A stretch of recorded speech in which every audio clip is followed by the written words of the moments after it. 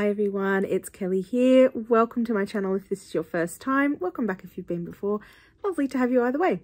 On this channel we talk books, and today I am recording yet another video in my series where we are exploring the Dewey Decimal System in correlation with the non-fiction reading challenge that I'm hosting this year. I will link it down in the description to that challenge, along with the resources that I'm going to be using today, including the Wikipedia page that talks about all of the Dewey classes and explains what each of those sort of broad and then slightly more specific categories are, so that if you are following along at home and joining in with us in the challenge, then you will be able to find those resources. You do not need to watch these videos in order, because they are definitely, you can read the books in any order that you like. This is a section of the challenge that I have just completed at the time of filming, so because I have read a book for this prompt, the 600s prompt. So we are looking at the 600s today, and the 600s is all about technology.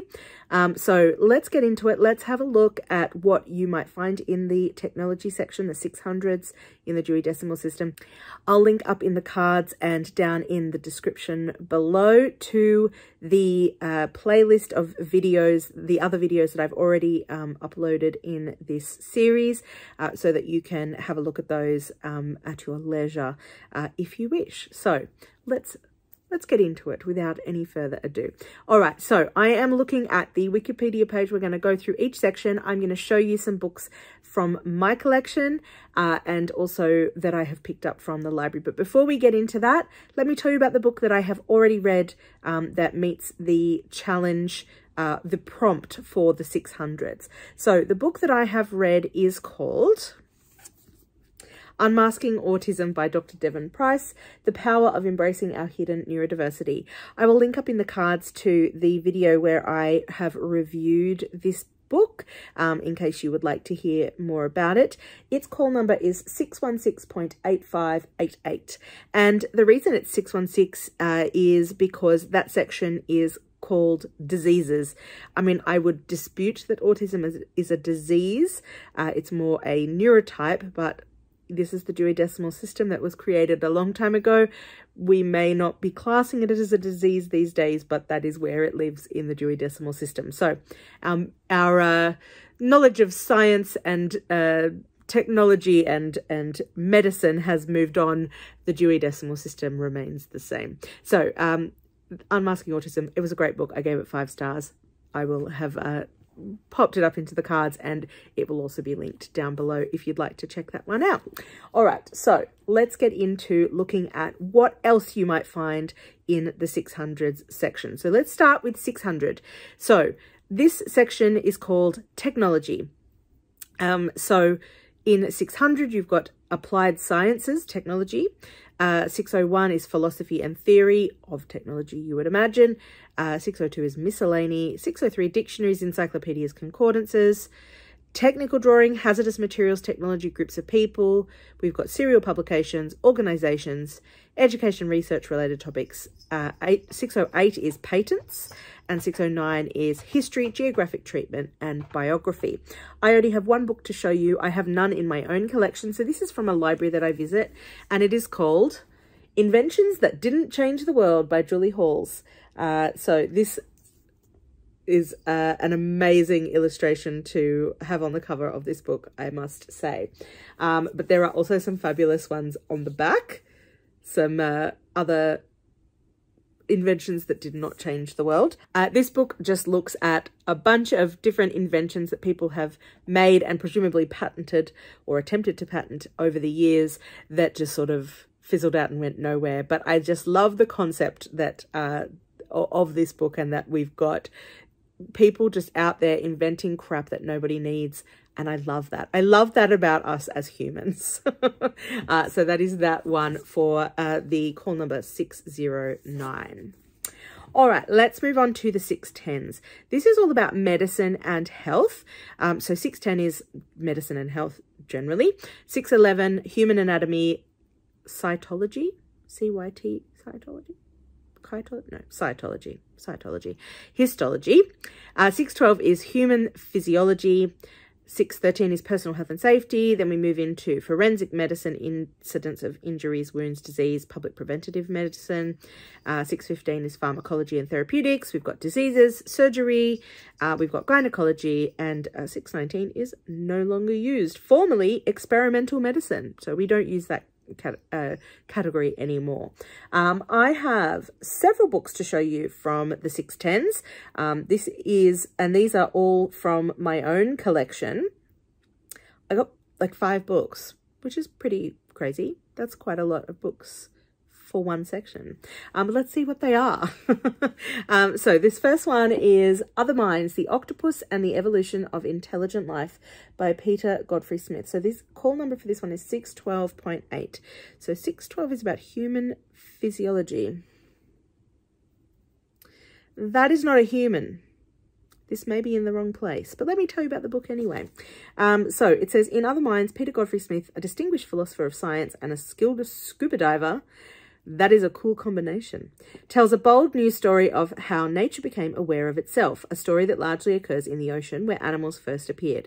Tracking the mind's fitful development from unruly clumps of seaborne cells to the first evolved nervous systems in ancient relatives of jellyfish, he explores the incredible evolutionary journey of the cephalopods, which began as inconspicuous mollusks who would later abandon their shells to rise above the ocean floor, searching for prey and acquiring the greater intelligence needed to do so, a journey completely independent from the route that mammals and birds would later take. So this feels like this is in the wrong section, because doesn't seem like it's about human physiology. So I might have to have a look at that, and I will get back to you and perhaps pop onto the screen where this should be. But it is an interesting sounding book. All right, let's move on. One that is definitely about human physiology and is definitely in the right place is this one, Vagina, A Re-Education by Lynn Enright. So this one, the call number is 612.628. So this is definitely human physiology. So basically this is a book that is about... It's like a directory, if you will, what would you call it? A guide to owning a vagina. So if you have one, then you might be interested in looking up this book and finding out more about it. So this basically just goes through lots and lots of different things to do with vaginas and how they work, how they're composed, and then going through other women's health sort of things that are kind of to do with the vagina, including things like, you know, infertility, for example. So there's lots and lots of things that are definitely taboo subjects, things that we don't talk enough about. So this is a book that I purchased to like a user's manual, you know, like an owner's manual for having one of these. So if that sounds up your alley, then please, no pun intended. Oh my God. Please seek this out if it sounds interesting to you. Okay, let's move on. The next one is a book that's call number is 613, which is the section that's about personal health and safety. And the book that I've got is called The Art of Wellbeing, Joyous Living Inspired by Nature by Meredith Gaston. I remember where I picked this up. I got this secondhand at, it was a big Lifeline book sale that was like in a community hall type of situation. So it was like a huge sale, lots and lots of boxes of books on tables, lots of people kind of looking through, picking things out. So I found this one. So this I think is kind of like some various different things that are about kind of making yourself feel pretty good, I think. Well-being. I just saw a recipe in there. Sort of, it's about kind of, oh, that looks nice. Sorry, I just saw a recipe that sounded really interesting. Miso glazed eggplant, pomegranate pine nuts, fresh mint, and creamy sesame sauce. Sounds pretty okay to me. I might have to flag that one. for later reference, for editing, Kelly. It's on page 94. So looks pretty good. Okay, anyway, moving on. So there's recipes in here. There is all sorts of, you know, things that are about feeling good within your body, self-care, that kind of thing. So that's where this one comes into it. The next one that I've got is from 616. So this is about diseases, the same area where we had the book about autism. This one is a book that has been doing the rounds for a while now. The Body Keeps a Score, Mind, Brain and Body in the Transformation of Trauma by Bessel van der Kolk. So this one is all about trauma and the way that your body kind of remembers trauma, and it kind of comes back and comes back and comes back. It's a bit of a textbook. I've heard it's quite a heavy read, but for some reason I decided to buy it for myself. I don't think I knew that it was as many pages as it is, 541 pages. I don't think I knew that when I purchased it because I ordered it online, and I have regrets. But I have also heard really good things about this book. So if that's something you're interested in, you might want to seek this one out. Or if you've got a copy of this lying around, this could be your 600s prompt to get it read off your shelf. So that's that one. Then still in 616, in the diseases section, we're talking about First We Make the Beast Beautiful, a new story about anxiety by Sarah Wilson. Again, I would say, is anxiety a disease per se? I don't know, but that's where it's classed. So this is a book that's all about anxiety, as you can imagine, and sort of looking at, I guess, the way that we think about anxiety and so on. So yeah, this should be a good one.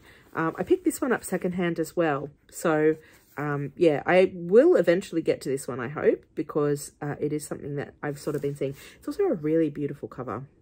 So the call number for this one is 616.8522. So if you've got a copy of this one hanging around as well, because again, this is another really popular book, this could be your one to do for the prompt. So that's that one. All right, let's move on to 620.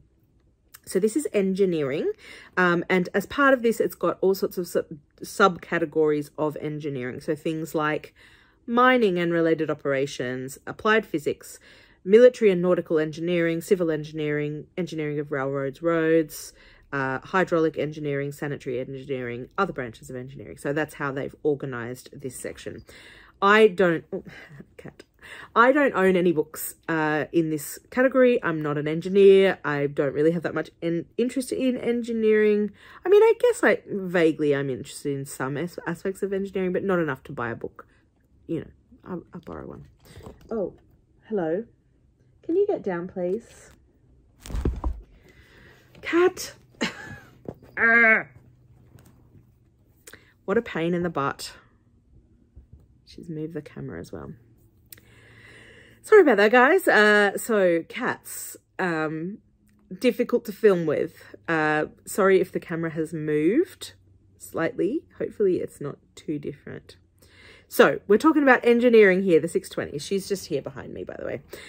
So the book that I have picked up, I just picked one up from the library because I was like, you know, this is not an interest area for me. However, if I were going to pick one from the 620s, this could be it. It's called Rust, The Longest War by Jonathan Waldman. And this is, as you can imagine, a book all about rust, which would be something that engineers who work with metal would be thinking about and considering a lot. So it says, it has been called the Great Destroyer and the Evil. The Pentagon refers to it as the pervasive menace. It destroys cars, fells bridges, sinks ships, sparks house fires, and nearly brought down the Statue of Liberty. Rust cost America more than $400 billion per year. Costs, I should say, not cost. That's a current statistic. More than all other natural disasters combined. So it's basically, this is just kind of looking at rust, which might be of interest to you. So if so, you might seek this one out. So that's that. I'm going to take a brief pause and I'll be right back. I'm just going to pop all these books down on the ground because the stack on my knee is starting to get a little high. I'm back. Okay, let's have a chat about 630s now. So this is a section that is all about agriculture. So if you remember, our broad category is technology, but this particular section is looking at agriculture. Hello. So this is, we've got 630 is agriculture and related technologies, specific techniques, apparatus, equipment, materials, plant injuries, diseases, pests. 633 is field and plantation crops. 634 is orchards, fruits, forestry. We've got garden, crops, horticulture. We've got animal husbandry. We've got 637 is processing dairy and related products. And then we've got insect culture, and 639 is hunting, fishing, conservation and related technologies. So I only have one book to show you. This one is from my collection. I think it's a pretty vague reason for it to be here, but I think it's because it's about a cat. So this is Dewey, the small town library cat who touched the world by Vicky Myron. So this is about a cat that is dropped in the night drop box of the library where the author Vicky Myron worked. And then, so it's a little bit of a memoir about Vicky's life, because it says here she's a single mother who had survived the loss of her family farm and an alcoholic abusive husband. But her biggest challenge as the new head librarian at Spencer, Iowa, was to raise the spirits of a small, out-of-the-way town mired deep in the farm crisis of the 1980s. So they called the cat Dewey, and it became a library cat, which is really sweet. And people came to visit the library to visit Dewey. So anyway, cute book, all about cats. So that's why it belongs in the animal husbandry section, because it's all about, you know, animals that we kind of have as pets, and for, you know, various you know, animals we've cultivated to live alongside. So cats are one of them. So that's that one. Let's move on to the 640s. We've got home and family management is our broad category for 640. We've got things like food and drink. We've got meals and table service. I was right the first time. Oh no, this guy. All right, you've got to get down now. You're being silly. Okay, sorry about that. Cats. Who'd record with them in the room? Fools. Okay, 642 is meals and table service. We've got 643 is housing and household equipment. We've got household utilities, household furnishings, sewing, clothing management, and personal and family life. Management of public households, which is called institutional housekeeping. Then we've got housekeeping. And then the last category, 649, is child rearing, home care of people with disabilities and illness. So we've got 2 books to show you, both from my collection. The first one is from 641. So this is to do with food and drink. Also, this is where you would have all of your cookbooks. So you could read a cookbook for this, just saying. It's a weird thing to read cover to cover, but you could. But this one is about a food and or drink, in this case a drink. It's 641.3372 and it's called Infused Adventures in Tea by Henrietta Lovell. This is a book that I purchased relatively recently. It has beautiful cover with gold foil, which, as you know if you've been watching this channel for a while, is something we love here. So you've got to appreciate the gold foil when it comes into your life. But this is all about tea. Apparently this lady is known as the Rare Tea Lady, and she is on a mission to revolutionize the way we drink tea by replacing industrially produced tea bags with an appreciation for the best quality leaves. Her quest sees her travel to the Shire Highlands of Malawi, across the foothills of the Himalayas, and to hidden gardens in the Wuyishan in China. I don't know if I said that right. In China, to source the world's most extraordinary tea. Infused takes us on a remarkable journey, introducing us to the people who grow and craft the precious leaves, as well as the celebrated chefs who serve them. And always guiding us is Lavelle herself, who tells the story of how her love affair with tea has shaped her life through times of both great joy and adversity. The result is a delicious infusion of travel writing, memoir, recipes, and glorious photography, all written with Lavelle's unique charm and wit. So that is Infused. As a tea lover, this is why I've picked it up. But yeah, I'm looking forward to at some point getting to this little beautiful memoir. What does it look like underneath? Let's have a quick look under the slip cover. Oh, okay, that's not what I was expecting. It's just white with gold foil on the spine. There you go. I would have thought they would have gone with green to match the cover, but apparently not. That's okay. All right, the other book that I've got from the 640s is from the 648 Housekeeping. So it's 648.0941, and it's called A Woman's Work is Never Done, A History of Housework in the British Isles, 1650 to 1950 by Caroline Davidson. This is one I've had in my collection for a little while, but it is what it says on the tin. Like, this is what it is about.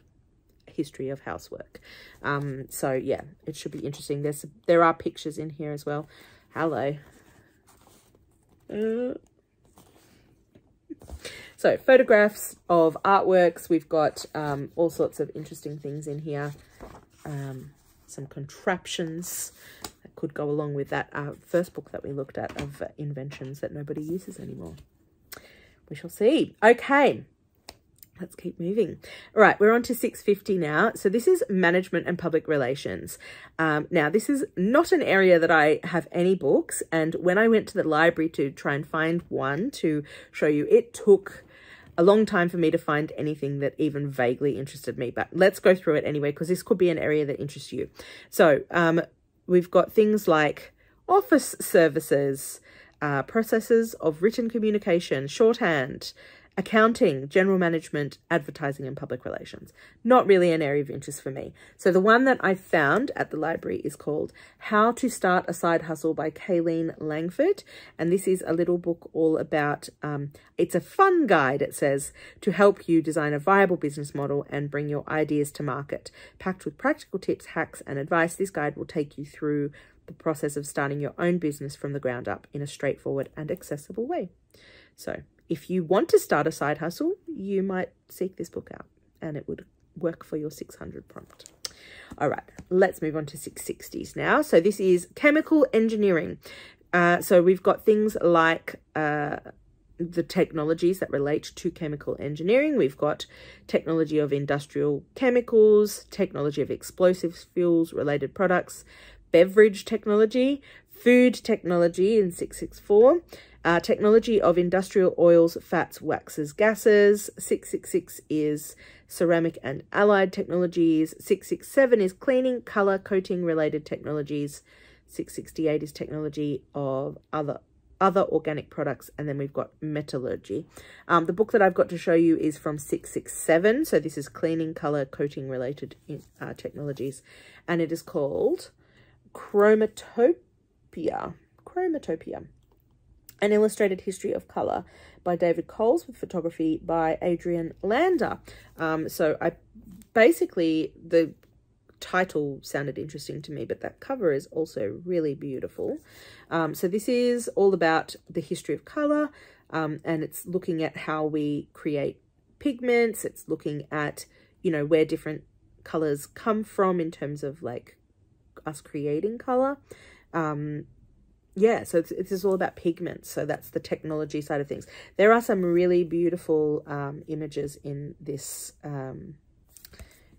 book. Let me find a really good one to show you. Oh, there's a section called Mysterious Colours, so that's fun.